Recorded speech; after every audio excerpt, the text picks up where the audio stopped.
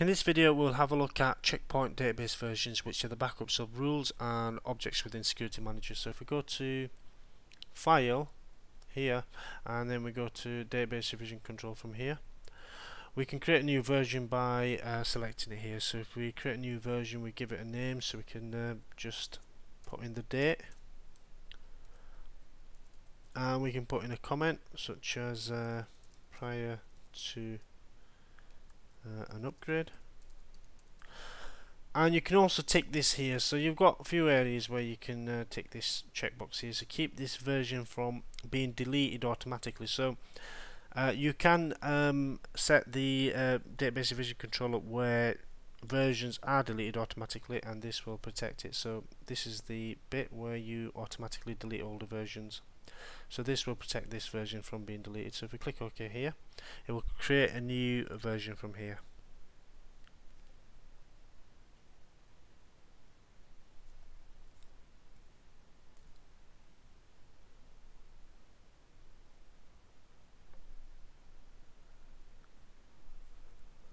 So version was created successfully. We can click OK here and we see it here. So we also see the version ID, the name.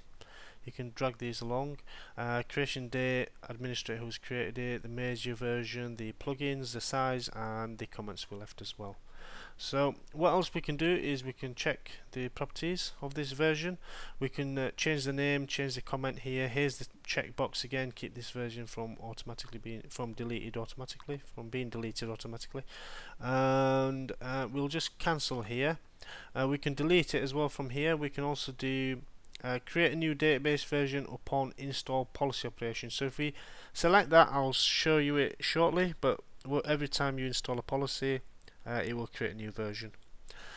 Then we can also, to make sure the versions don't stack up and fill our management server up with lots of versions, we can control it from here. So delete versions according to the following settings. So we can do delete versions older than the version number, the number of days, and even the storage size as well, etc. So the best one usually people go for is the top one here, and they specify a number here depending on the company policy or how excessive they are making checkpoint changes, etc. So we'll leave that as the top one, as the default one. Press OK there. We can do from actions here, we can view the version. I'll show you this shortly. We can restore the version. Remove keep is effectively the same as this checkbox here, so it doesn't automatically delete it. So what we can do now is if we press OK here, and then we come to our rule set. So what we can do is if we delete a few rules, let's just delete these rules here. We cut them and then we save it.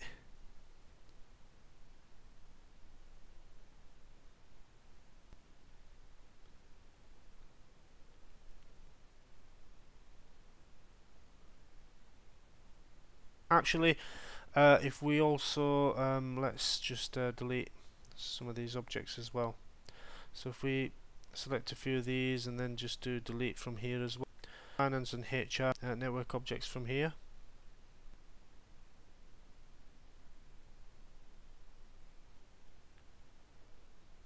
And then save it again.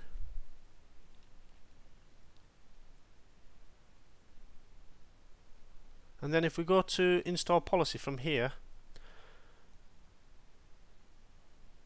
see revision control at the bottom. So if it's you may need to drop the advanced section here, and you can see it from here. So this is checked because we had it checked in file database revision control. We had this option checked here. So create a new database version upon install policy operation. So if we cancel out of here and we go to install policy again and we install the policy and we leave this checked, it will create a revision control every time we're installing a policy.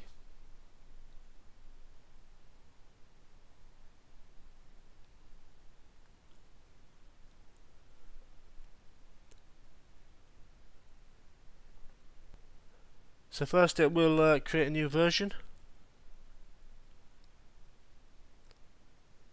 and that will be followed by installing the policy itself.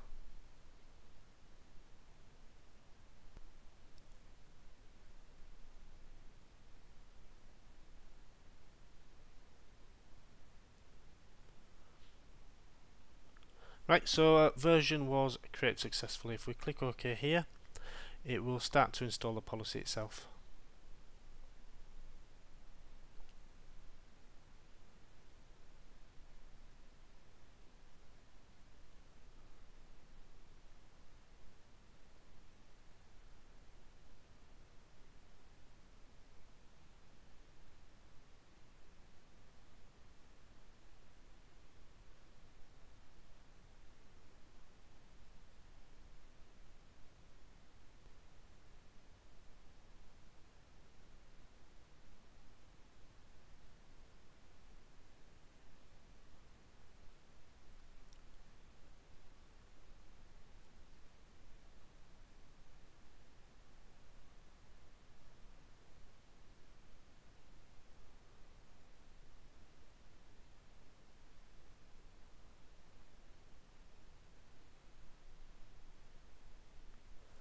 Right, so it says installation complete successfully. If we click close here, we can see our rules have gone, and if we want to revert back to them, if we go to File, Database Revision Control, we can see there's two versions now, and this one's got like a cross over like a bin. That's because that's the one we created where in properties we've got this checkbox enabled. On this one the checkbox should not be enabled. So this is the latest one that we've created. What we can do to revert back to it is we go to, so we can also see at the bottom left our network objects have gone, the finance and HR ones. So if we go back to it, we can do action. We can also do view version as well from here. So this will open up Smart Dashboard and shows the version we're installing, the policies and the objects. So it's good just to do it for verification purposes.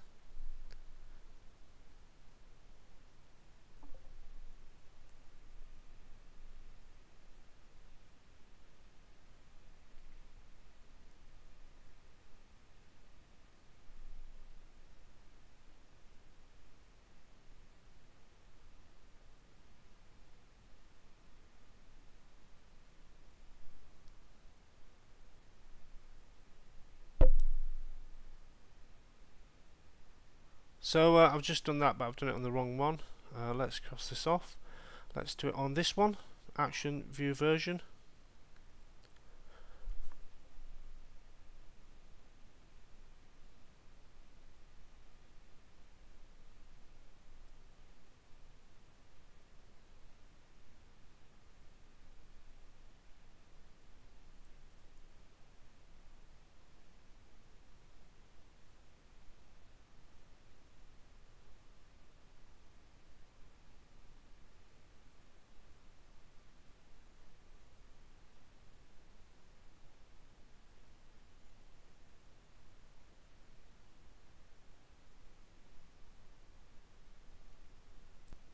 So this time I've done it on the right one, which was the bottom one, and we can see our rules here. We can also see within networks, we can see finance and HR here. So this is definitely the version we want to revert to.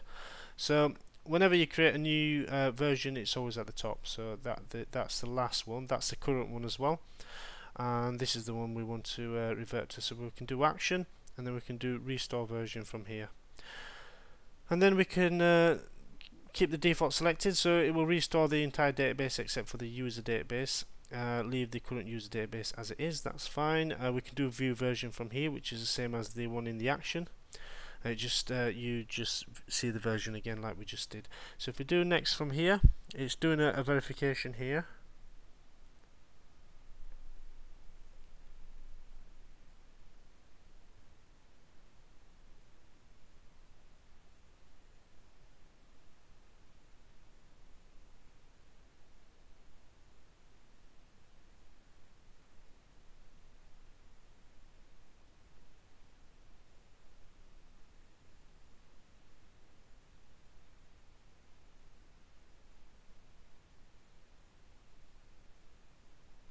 and it says verification completed, and it also says after restoring the database, the Smart Dashboard will reopen with the restored database version. Please restart all Smart Console applications after completion. So if we select restore from here, it will actually restore our policy now.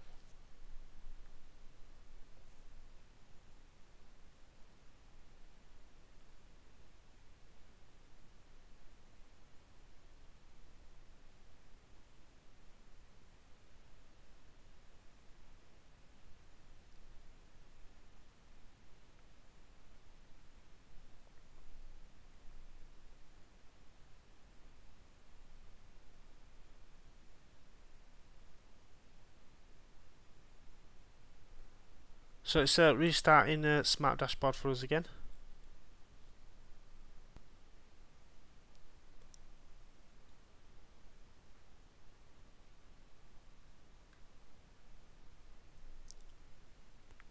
And it's restarted everything again, so it's connected to the management server, and we can see the old rule base is back up now, so we can see the other rules. And if we go to networks, break that down, we can see finance and HR objects have been reverted as well.